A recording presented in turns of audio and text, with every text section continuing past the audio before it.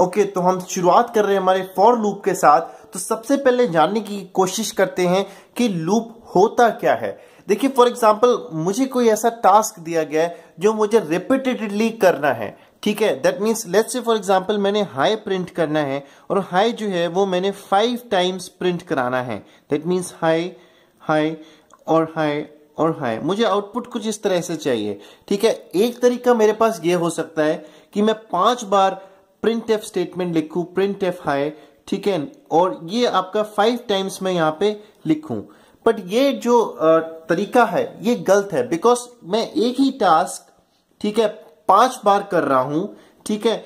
जब क्यों ना ऐसा हो कि ये एक लाइन जो है मैं एक ही बार लिखूं और इस लाइन को कुछ इस तरह से इंस्ट्रक्शन दूं यहां पे कि ये 5 बार प्रिंट हो जाए। तो ये एक मोर अच्छा तरीका है, एक अच्छा मेथड है इस फंक्शनैलिटी को अचीव करने का, राइट। तो यही लूपिंग करती है, लूप्स यही करते हैं। जब कोई रिपीटेटिवली हमें कोई टास्क करना होता है और उसको अचीव करना होता है, तब हम लूप्स की मदद करते हैं और उनका एप्लीकेशन वहां पे आता है। तो इसी के लिए सबसे पहला हम यहाँ पे फॉर लूप पढ़ रहे हैं। तो फॉर लूप का जो सिंटेक्स है सबसे पहले वो कुछ इस तरह से होता है। फॉर आप यहाँ पे लिखते हैं ओपनिंग ब्रैकेट, इसके बाद आप यहाँ पे फॉर लूप को इनिशियलाइज करते हैं। तो इनिशियलाइज होगा, इसके बाद सेमी कोलन, ध्यान देना सेमी कोलन होगा, कोलन नहीं होगा, ठीक है, सेमी कोलन। इसके बाद आप यहाँ पे कंडीशन होगी, ठीक है, ठीक है। इसके बाद फिर सेमी कोलन, फिर आपका यहाँ पे इंक्रीमेंट या डिक्रीमेंट काउंटर होगा, ठीक है, इंक्रीमेंट या डिक्रीमेंट काउंटर, और ये आपका ब्रैकेट क्लोज। और जो भी आपने कोड एग्जीक्यूट कराना है वो आप इन ब्रेसेस के अंदर लिखेंगे, ठीक है। इनिशियलाइजेशन यहां से होगी, ठीक है। इसके बाद इनिशियलाइज करने के बाद, इनिशियलाइजेशन का मतलब कि कहां से लूप को हमने शुरुआत कराना है, और कंडीशन कि कहां तक जाना है, लूप कहां तक जाएगा, ठीक है। और उसके बाद जब एक बार जब लूप चल जाए उसके बाद हमने क्या उसमें अपडेशन करानी है उस काउंटर के अंदर, या इंक्रीमेंट करना है या डिक्रीमेंट करना है। हम एक एग्जांपल लेंगे और उस एग्जांपल से सारी चीजें आपको क्लियर आउट हो जाएंगी। तो यही एग्जांपल को हम यहाँ पे देखते हैं। हमने प्रिंट कराना था 5 टाइम्स हाई, ठीक है। तो सबसे पहले मैं यहाँ पे क्या करूंगा कि फॉर मैं यहाँ पे लेता हूं इंट आई। इंट आई इसलिए बिकॉज आई की वैल्यू मैं यहाँ पे इनिशियलाइज करता हूं 1 से, उसके बाद सेमी कोलन और कंडीशन लिखता हूं कि आई की वैल्यू जब तक लेस देन इक्वल टू 5 है तब तक इस लूप को चलाना, और आई प्लस प्लस हर एक आइट्रेशन के बाद, आइट्रेशन मतलब कि एक बार जब आपका लूप चल जाता है उसके बाद आप क्या करेंगे, ये अपडेशन करेंगे, ये वाली अपडेशन जो यहाँ पे कमांड लिखी होगी मैंने उसको प्रोसेस करेंगे, ठीक है। यहां पे इसके बाद मैंने यहां पे लिख दिया प्रिंट एफ हाई, ठीक है।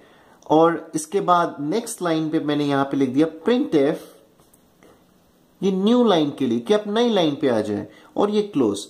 ज्यादा घबराइए नहीं, अभी मैं इसकी वर्किंग आपको समझाता हूं। सबसे पहले आप देखिए कि हमने इनिशियलाइज किया आई की वैल्यू 1 के साथ। तो आई एक वेरिएबल यहां पे हमने डिक्लेयर किया था, उसकी वैल्यू यहां पे डिक्लेयर की, इनिशियलाइज की, सॉरी, 1 के साथ। अब सबसे पहली बार वो चेक करेगा क्या आई की वैल्यू, आप कंडीशन देखें यहां पे ये लिखी हुई है कि आई की वैल्यू क्या थी, 1 is less than equal to 5, ठीक है। दैट मीन्स कि ये कंडीशन ट्रू हुई। अगर कंडीशन ट्रू हुई दैट मीन्स हम इस ब्लॉक के अंदर एंट्री ले लेंगे।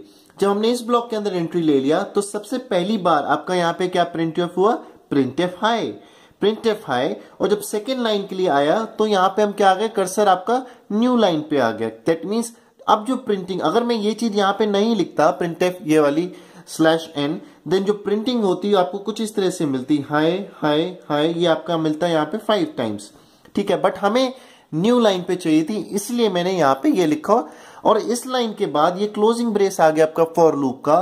दैट मीन्स आई की वैल्यू जो इनिशियली 1 थी, इसके बाद मैंने यहाँ पे कमांड लिखी हुई है आई plus plus, that means increment counter है, देन आई की वैल्यू यहाँ पे हो जाएगी 2। अब 2 हो जाएगी, अब फिर से चेक करेगा कि 2 is less than equal to 5, बिल्कुल 2 is less than equal to 5, सही है, कंडीशन ट्रू है, दैट मीन्स अगेन हम इस ब्रेस के अंदर आ जाएंगे। इस ब्रेसेस के अंदर आ गए, यहाँ पे लिखा हुआ high, that means print F high, और इसके बाद फिर से आपका कर्सर आपका न्यू लाइन पे आ गया। न्यू लाइन पे एंट्री, इस क्लोजिंग ब्रेस से पहले वो आपका क्या करेगा, ये जो इंक्रीमेंट काउंटर है वो फिर से एक्टिवेट होगा। आई की वैल्यू जो कि यहाँ पे 2 थी वो अब कितनी हो जाएगी 3, एंड इस प्रकार 3 हो जाएगी। 3 is also less than equal to 5, फिर से एंट्री ले लेगा, फिर से प्रिंट एफ हाई, फिर से न्यू लाइन, इस तरह से फिर से इंक्रीमेंट काउंटर होगा। ये 5 तक ऐसे चलेगा, ठीक है। तो हाई और हाई ये आपका ऐसे यहाँ पे प्रिंट हो गया।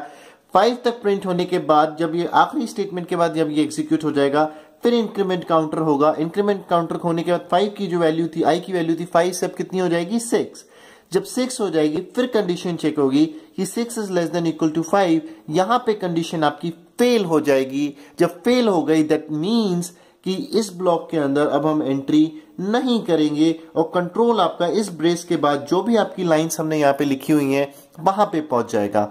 तो इस तरह से फॉर लूप आपका चलता है। आइए अब सिंपल सी प्रॉब्लम हम फॉर लूप की मदद से करते हैं, printing the some of first and natural numbers. ठीक है, तो आइए वो प्रॉब्लम करते हैं यूजिंग फॉर लूप।